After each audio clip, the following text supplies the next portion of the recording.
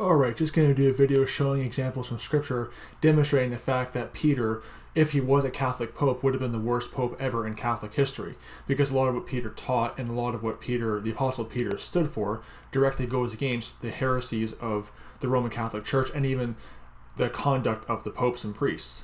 So let's get right into this. So first of all, first point that why Peter would have been the worst pope in history is the fact that Peter was married. Okay, Matthew chapter 8, verse 14 to 15. And when Jesus was come into Peter's house, he saw his wife's mother laid and sick of a fever. And he touched her head, and the fever left her, and she arose and ministered unto them. Okay, his wife's mother. Peter had a wife. However, popes and priests can't get married. There had to be a celibate.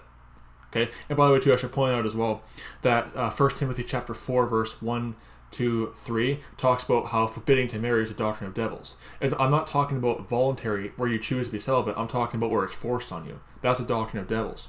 Next, also adding to this point, by the way, is the Apostle Paul mentions that the other apostles were married. That includes Peter.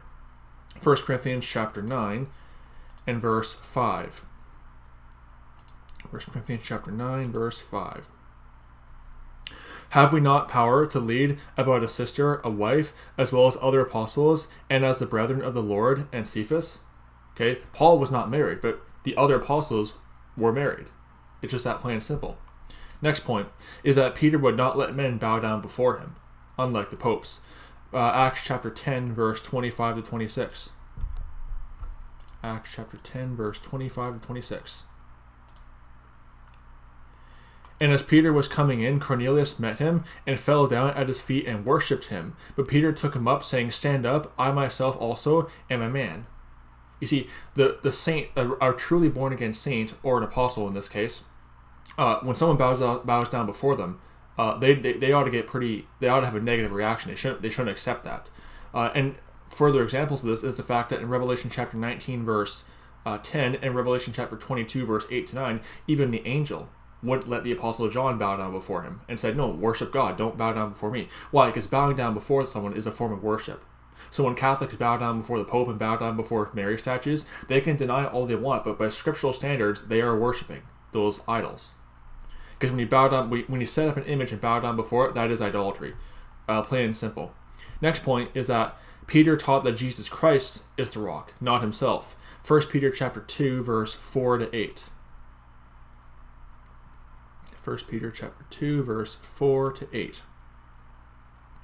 To whom coming as unto a living stone, disallowed indeed of men, but chosen of God and precious, ye also as lively stones are built up a spiritual house and a holy priesthood to offer up spiritual sacrifices acceptable to God by Jesus Christ. Wherefore also it is contained in the scripture, Behold, I lay in Sion a chief cornerstone, elect, precious, and he that believeth on him shall not be confounded. Unto you therefore which believe, he is precious. Unto them which be disobedient, the stone which the builders disallowed, the same is made the head of the corner, and a stone of stumbling, and a rock of offense, even to them which stumble at the word, being disobedient, whereunto also they were appointed. Who is he referring to there? Jesus Christ. Jesus Christ is the chief cornerstone. Jesus Christ is the rock. Okay, he is your foundation, not a man. But the problem is that when Catholics say, oh, Peter's a rock, they're basically admitting that their foundation is based on a man, not on Jesus Christ. It's that simple. And they can try to twist it all they want, but also I want to point out too, by the way, the fact where it talks about in verse 6, wherefore it is contained in scripture, Peter's referring back to Isaiah chapter 28, verse 16. So another scripture demonstrating that Jesus Christ is the rock.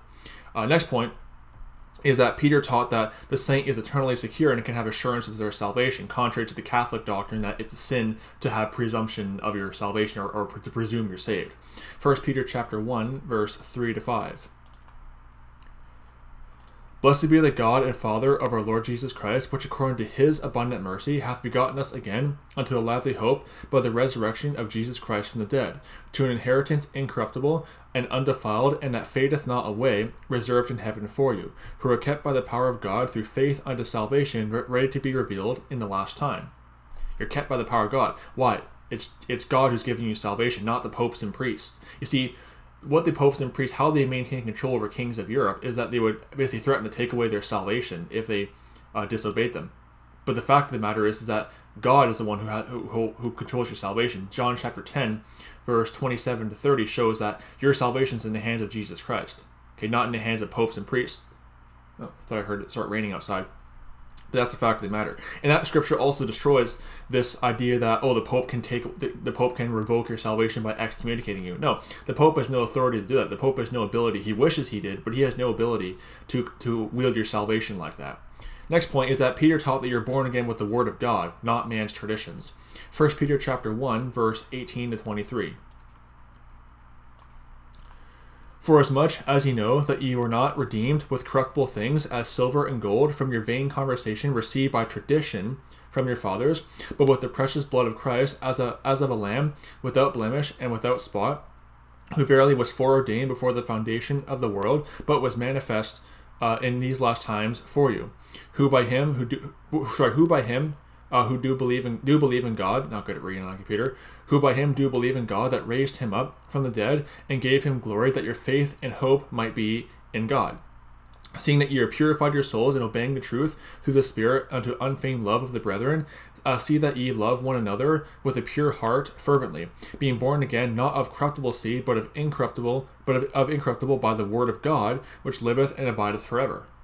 You see, the Catholic traditions, these man-made traditions, they're going to fade away. But the Word of God abides forever. And you're redeemed by that, not by the Catholic traditions or the tradition of your fathers, is what Peter's referring to in verse 18. Next point is that Peter taught that Jesus Christ suffered once for sins. It wasn't some kind of continual thing of the Roman Catholic Mass. Okay, 1 Peter chapter 3, verse 18. 1 Peter chapter 3, verse 18. For Christ also hath once suffered for sins, the just for the unjust, that he might bring us to God, being put to death in the flesh, but quickened by the Spirit. Goes against the Catholic Mass. Next point is that Peter taught that salvation and grace is through the righteousness of Jesus Christ, not by your works or by the sacraments or the popes or priests. Okay? 2 Peter chapter 1, verse 1 to 2. Peter chapter 1, verse 1 to 2. Simon Peter, a servant and an apostle of Jesus Christ, to them who have obtained like precious faith with us through the righteousness of God and our Savior Jesus Christ. Grace and peace be multiplied unto you through the knowledge of God and of Jesus our Lord. It's Jesus Christ and his righteousness that is why you're saved, not by anything you do. Your works are not going to have any merit before God in terms of salvific reasons.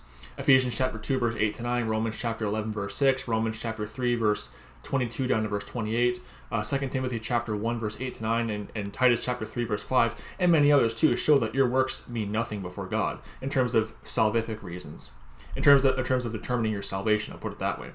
Your works are the fruits of your salvation, not the cause, not the reason why you are saved. That's simple.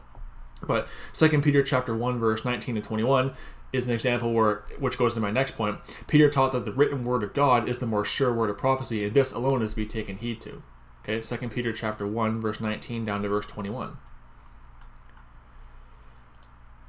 Says, we have also a more sure word of prophecy, whereunto ye do well that ye take heed, as unto a light that shineth in a dark place, until the day dawn and the day star arise in your hearts, knowing this first, that no prophecy of the Scripture is of any private interpretation, for the prophecy came not in old time by the will of man, but holy men of God spake as they were moved by the Holy Ghost. In other words, it was God who gave us the Scriptures, not the Catholic Church. The Catholic Church didn't give us the Bible. Okay, and further proof of that is 1 Thessalonians chapter 2, verse 13, showing that once again the Word of God did not come from man, but it came from God. It's that simple. So these are just some examples of Catholic doctrine and practices being contradicted and even rebuked by Pope Peter. So if he was the first pope, he was pretty bad at it, quite frankly. So don't be deceived. By the way, it's a rhetorical thing. By the way, I mean Peter was never a pope. Peter was never in Rome in the first place, and there's a whole other thing on that. But if Peter was the first Catholic pope, which there's no historical or scriptural evidence for that, he would have been the worst pope in Catholic history. So anyway, in fact, he would have been condemned as a heretic by the Catholic Church if he did become a pope and start doing all this stuff. So anyway, don't be deceived. May the grace of our Lord Jesus Christ be with all the brethren. Goodbye.